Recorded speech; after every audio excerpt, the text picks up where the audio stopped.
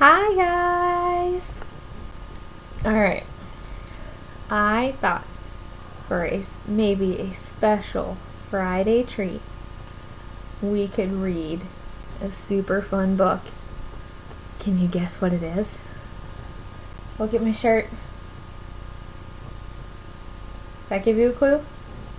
Look what's behind me. I have my Stitch pillow. Yeah, we're gonna read Lilo and Stitch. Go, Stitch, go! Oh, and guess what else?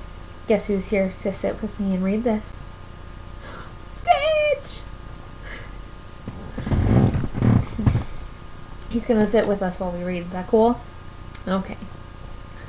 See if I can get him in a good spot. Maybe? Okay, we'll see. Lilo and Stitch. Go, Stitch, go.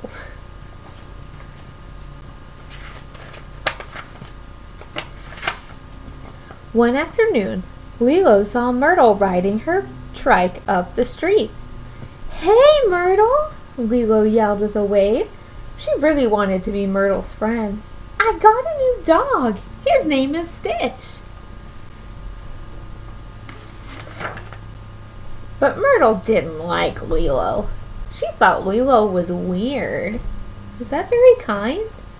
I don't think so either. "Ew," said Myrtle. "That is the ugliest dog I ever saw." Was that very kind? No. You guys think Myrtle is very nice? I don't either. Makes me sad. Stitch made a face and stuck out his tongue.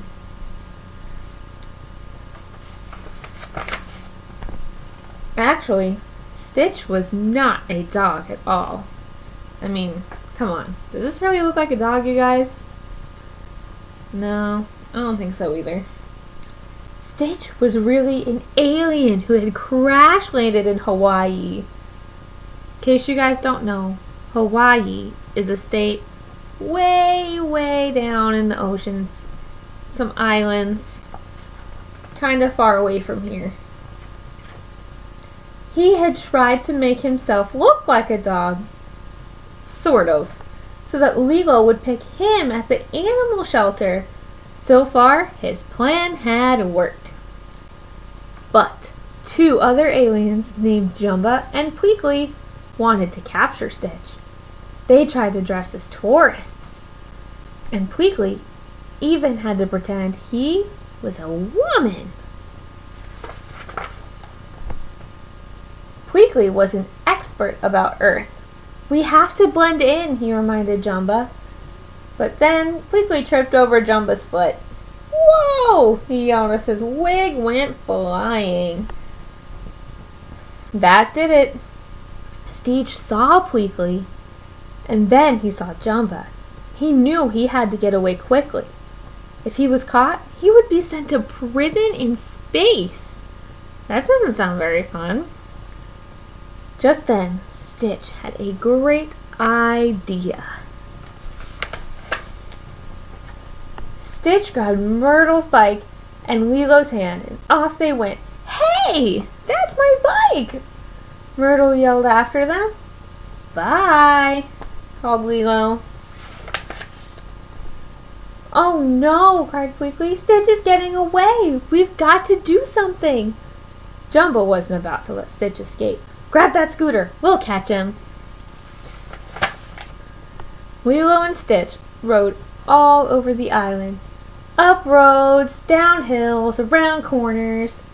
Up ahead, Stitch saw a waterfall. He tried to stop, and then splash! They got all wet, but Lilo didn't care. Stitch did care. He hated water. Lilo didn't realize that they were being chased, but Stitch knew that he and Lilo had to keep moving.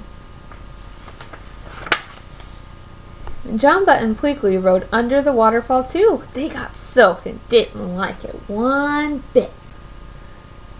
But the chase was still on. Jumba called out, "When are you ready to give up? Just let us know." Ha ha! Soon, Stitch came to a cliff at one end of the island. He knew Jumba and Pleakley were close behind, but there was nowhere to go. Just lots and lots of water below. Stitch was trapped. How do you think he felt? Scared? Yeah. And Stitch was not going to give himself up. He waited until Jumba and Pleakley were almost at the edge. And then Stitch quickly turned around and sped the other way. But Jumba and Pleakley zoomed right off the cliff. And into the water. Ah! Screamed Jumba and Pleakley. Luckily, the pair of aliens landed right on a surfboard.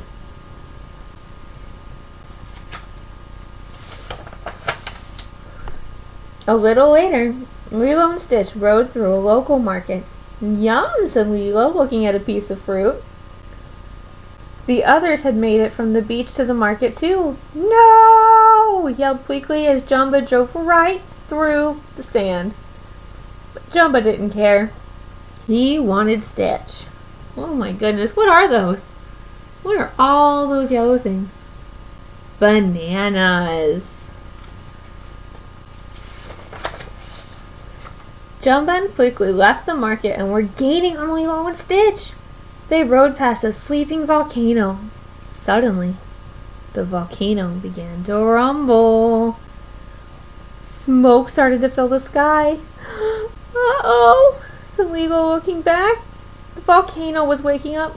Go, Stitch, go! She cried. Stitch rode faster and faster as the lava began to flow. Ha ha, we have him now, Jumba said. The aliens were getting closer. But so was the lava. Oh man, what do you guys think is going to happen? Finally, Jumba and Pleakley gave up and jumped off the scooter. They climbed a tree to escape. Pleakley explained, I just have determined this situation to be far too hazardous. Bah, snorted an angry Jumba. Good dog, Lilo cheered. Good boy, Stitch. Good boy. She never noticed the pair left behind. Stitch made it to safety. That was fun, cried Lilo. Let's do it again! An exhausted Stitch just rolled his eyes.